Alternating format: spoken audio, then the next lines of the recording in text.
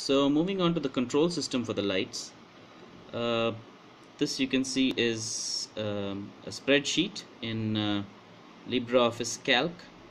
As you can see, I'm controlling 8 relays, so relay 1, 2, 3, 4, 5 and so on.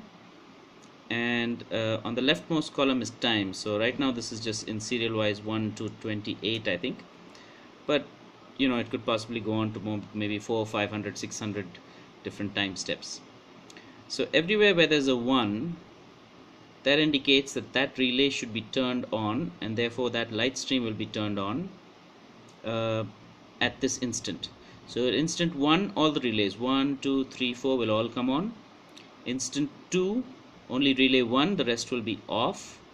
At instant 3, relay 1 goes off, relay 2 comes on, and the rest remain off, and so on. And so you can see this forms a sort of a running light here, and then 2 of them come on, and then it moves this way, and then you get this sort of cross pattern, and then at the end all the lights come back on. So you would need to program this for each different song you're going to play, depending on how you want the lights to come on or off.